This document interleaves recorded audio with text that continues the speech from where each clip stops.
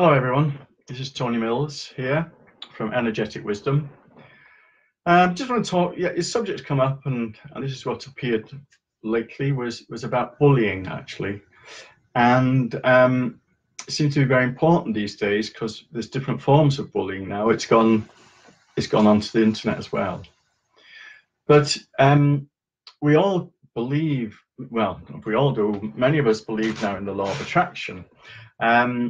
And so what we focus on, we get in a positive way. But actually, bullying is a law of attraction in the opposite way. It's related to some negative belief or feelings that have been inherited, creating a victim. Okay, so it's due to limiting and disempowering beliefs, really. That a child comes into this situation of bullying. Now, it can be, there's quite a few different scenarios here. It can be that something has happened back at home, but it could also, you can go back further. If you think of a trauma being set up, then a child comes in with fear. So a birth trauma will actually set it off, okay? It's almost like there's an agreement to deal with that victim situation. And even being carried in the womb, and even during conception, things can be triggered, okay? Feelings can be triggered. And then this law of negative attraction comes in for a child. And those who bully can read those they want to bully. Now, if you go back to bullies as well, they very often have been in the same situation. So all this is to do with a certain amount of power. And this is how they can get their power, is by in turn bullying. And they very often have been victims of some sort in their childhood. Or one of the parents have been victims.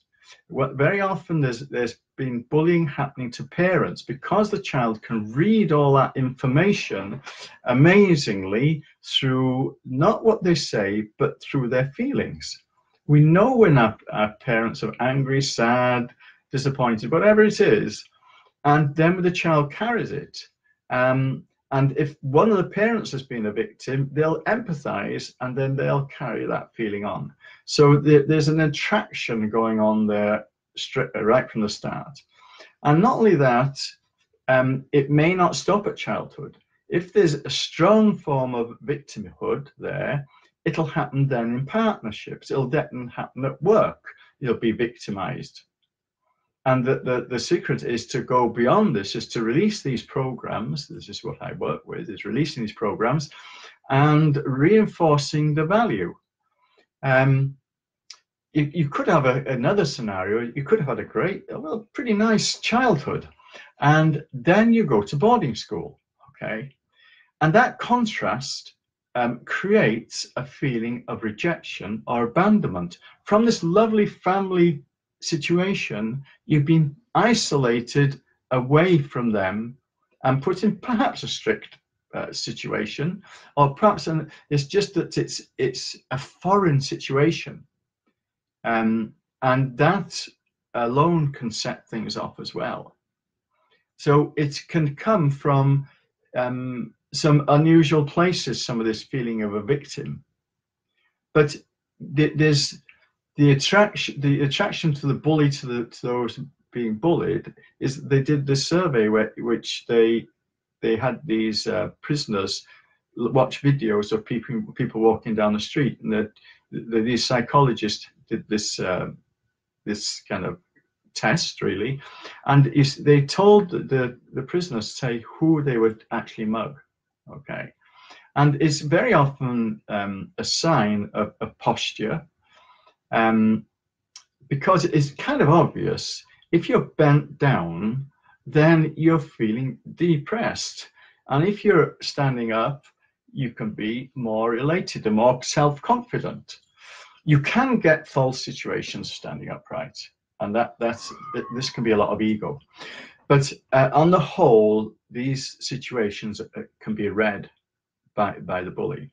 So by changing the program, but you see, going back to parents, if the parents feels there's any kind of victimhood in a parent, then you can say, oh, you stand up for yourself, you'll be strong.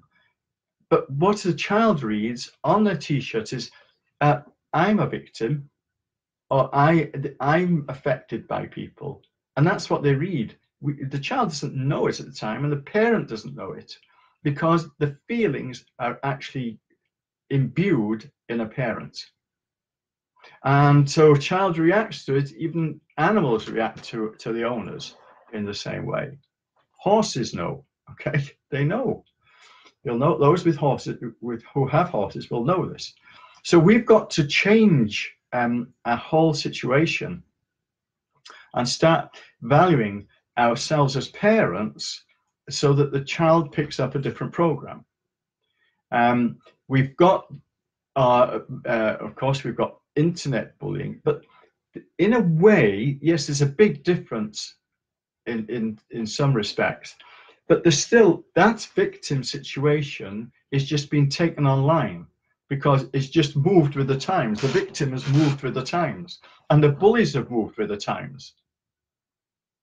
It's still a matter of bringing back the value to the child, and actually it's very important for the parents to have their value. And that this is the thing that's overlooked. It could have come right down the line. It could have been that the father was bullied, this grandfather was bullied, and down the line there's the ancestral program comes down like a wave, and we have beliefs and feelings that have passed down through these generations that we carry and have to be altered, really. And this is what I do. I can actually find out the programs that are running, just like a computer. You find out the viruses in the computer, then the computer's fine.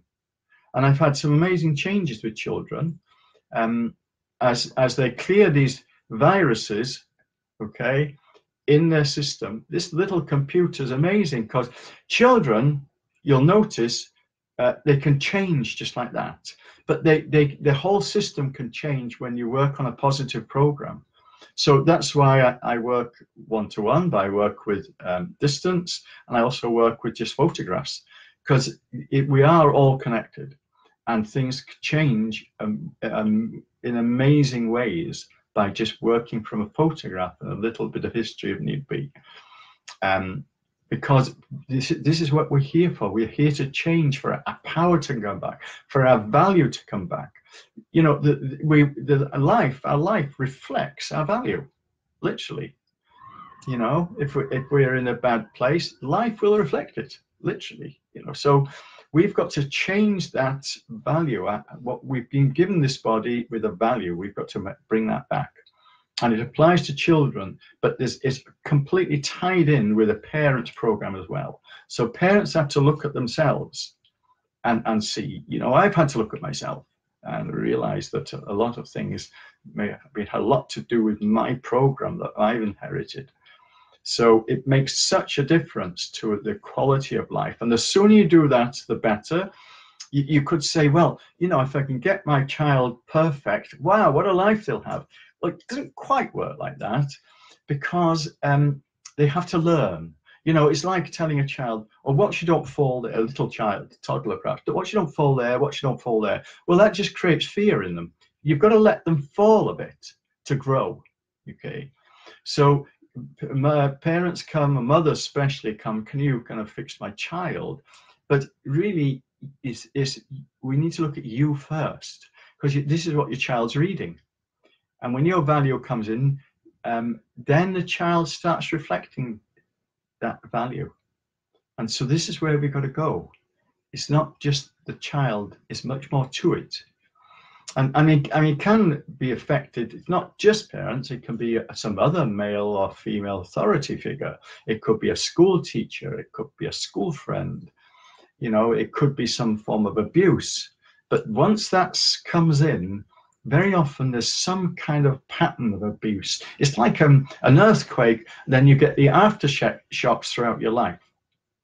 But this can be changed, and if you go back, clear the earthquake as well, then amazing things can happen. and I'm here to help people with this. And it can be done, and things can change in your life. Okay, so thanks for listening, and we'll talk again about another subject. Okay, bye.